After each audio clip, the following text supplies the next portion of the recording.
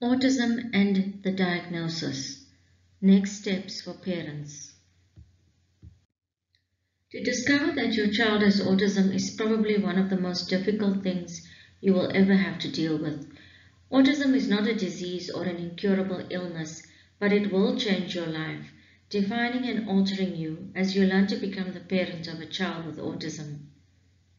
Autism changes the kind of life that will be led by your child, the choices he will be able to make, and the choices that will be made on his behalf. This uncertain future can be a source of fear and anxiety for the parents of a child with autism. In moments of fear and anxiety, parents need to remind themselves to live one day at a time and to look back on each day feeling that they have loved and helped their child in the ways that they were able to. As a parent, you have hopes and dreams for your child, and those hopes and dreams are intertwined with the life you envision for yourself. After the diagnosis, you realize that your child's life will most likely not travel along the path that you wished and hoped for. The life you thought your child would have, which is often filled with social expectations of achievement and status, and is closely connected to the family future you envision for yourself, will be changed irrevocably by the diagnosis. In some ways, the diagnosis results in a kind of grieving process, in which you as a parent will let go of the vision of the future that you imagined for yourself and your child. Some people may disagree with what I am saying here, may feel that this is a pessimistic viewpoint, but the reality is that autism will set you and your child on a different road to the one you originally contemplated for yourself and your child. As a family, you will need to adjust to the autistic family member and to help him to navigate a world that has not yet learned to fully accept differences and disabilities. On the other hand, some parents may experience a profound sense of relief because now there is a name to the disability. You are no longer wandering in the dark. The diagnosis offers an explanation for some of the behaviors and attitudes of your child that you did not understand previously. This process of learning to accept the diagnosis is not pessimistic, nor is it disrespectful to the potential of your child. It is simply you as a parent seeking to understand and come to terms with a different reality. As time passes, you will also realize that your autistic child is still your child above all else, that the love you have for him does not diminish or change, that this love will grow stronger as you begin to appreciate your child's daily and constant striving to belong and the enormity of the challenges he must face to survive in a world dominated by neurotypicals. When you understand your child's autism, you also begin to appreciate his vulnerability, and this, I believe, helps to grow your love, appreciation, and respect for your child. There are many treatments, therapies, centers, and schools that seek to help and cater for the needs of children with autism. The internet is now flooded with information about autism, and reading the stuff can be confusing. Parents are desperate to help their child and will often ask, what should we do? What therapies or treatments should we pursue? There are a lot of therapies and treatments out there, but families can't always afford them. In most countries, there are only limited services available to support the needs of children with disabilities. Let's look briefly at some of the options, treatments, and therapies that are available.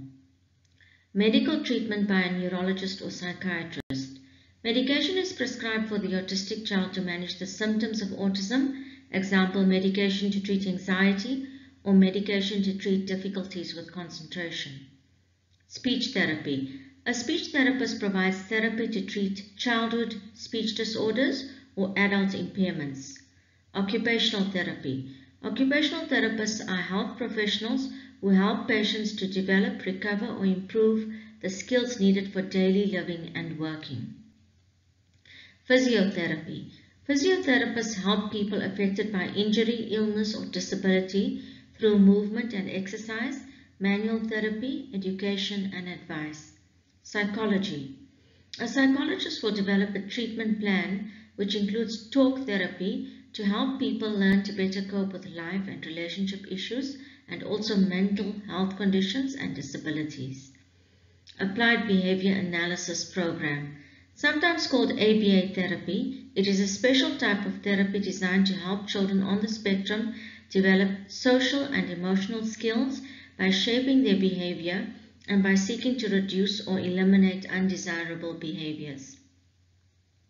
Floor time therapy. The DIR or floor time model claims to promote development by encouraging children to interact with parents and others through play. It is claimed that this interaction will help children reach milestones in their emotional development. Special schools, remedial schools, and mainstream schools with inclusion programs.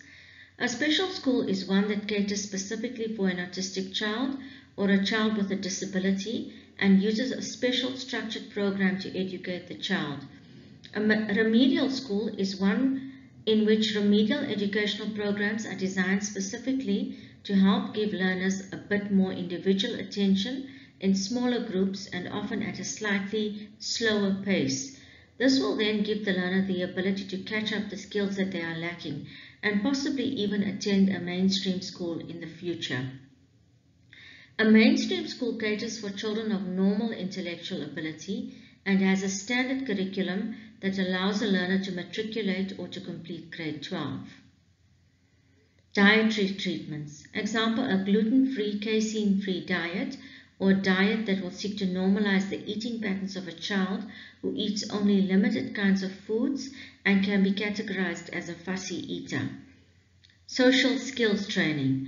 A professional such as a teacher or an educational psychologist will provide training and practice opportunities to help a child to acquire social skills such as greeting, conversing, playing, socializing. Cognitive behavior therapy. This is a special kind of therapy provided by a psychologist who helps the person to recognize negative thought patterns and then to respond with more positive and helpful responses and behaviors.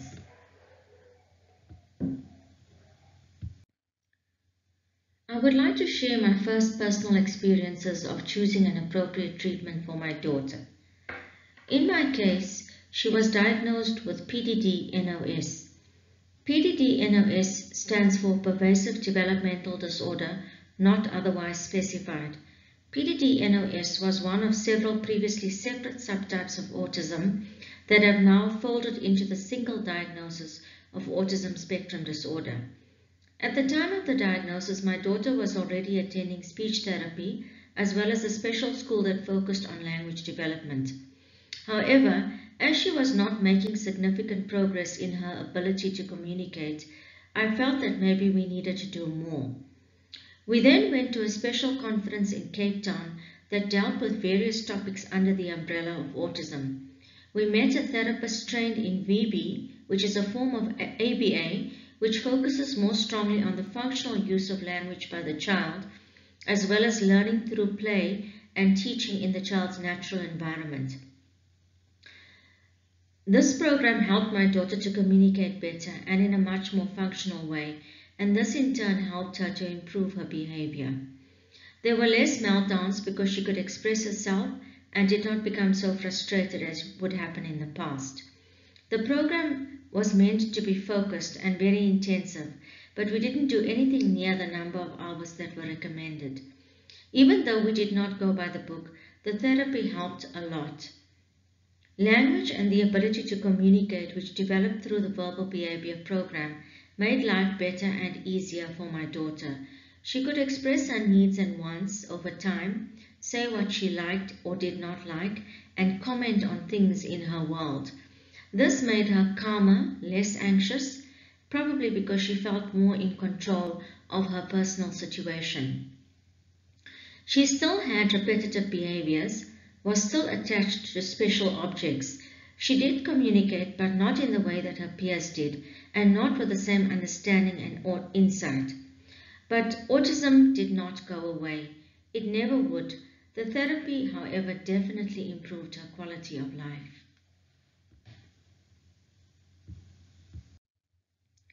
Here are some suggestions when it comes to selecting a therapy or treatment for a child with autism. Before venturing out to find help for their child, parents must first attend to their own needs. Parents need to have someone to talk to and provide ongoing support in order to process their feelings, whether it be a friend, a family member, or a counselor. If parents help themselves and learn to cope with their own emotions, they will be able to better help their child. Now let's look at the therapies. Therapy for the child needs to be done daily. It should be intensive and should engage the child for long periods of time, but it should also be fun and interesting. 1 hour of therapy once a week may help, but it will not help in the way that 2 or 3 hours of therapy daily would benefit a child. Children should also have enough time to be children, and we have to respect their way of being, playing, and spending time. We have to remember that we are seeking to help and support our children, that we are not trying to change them. What therapy should offer? Therapy needs to address the areas of disability found in autism by doing the following: enabling language development, stimulating communication, encouraging social interaction, expanding the knowledge, daily activities, and range of interests of the child. Knowledge should be expanded, for example, from elephants only to other animals, from cars only to airplanes or ships, from pure fantasy to stories with historical elements. Parents should also focus on the physical and emotional health of their child. Disciplines such as yoga, meditation, health and fitness, sport, and good nutrition are all important for overall well-being, good health, and quality of life. Parents should also pay attention to the acquisition of daily life skills such as independent grooming, cleaning, cooking, the child learning to help and do for themselves, and also to be able to help others. One-on-one therapy and teaching is preferable to a group setting because it is more effective at facilitating social interaction and communication. Children who don't have skills may get lost in a group. They need a lot of time, focus, and individual attention to help them develop language and to stimulate communication and social interaction. On the other hand, group work and social interaction must not be neglected either, because it is also an area where autistic children do not cope.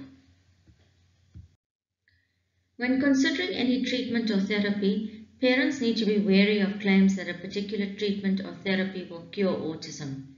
Advertising of treatments and therapies can be very aggressive, and do try to create the impression that once a child does sufficient therapy or undergoes enough treatment, he will no longer be autistic. That is, he will be cured of his autism. Such claims of cure should be regarded with caution and should not be believed. Autism is not a disease. It is a permanent neurological difference. The thinking, responses, communication and interaction and the perceptions of an autistic child are all special and form part of who they are. This is a difference and way of being and thinking that must be respected even while we seek to help our children and encourage them to grow and develop. Thank you for listening. My next post will cover the topic of disability and acceptance.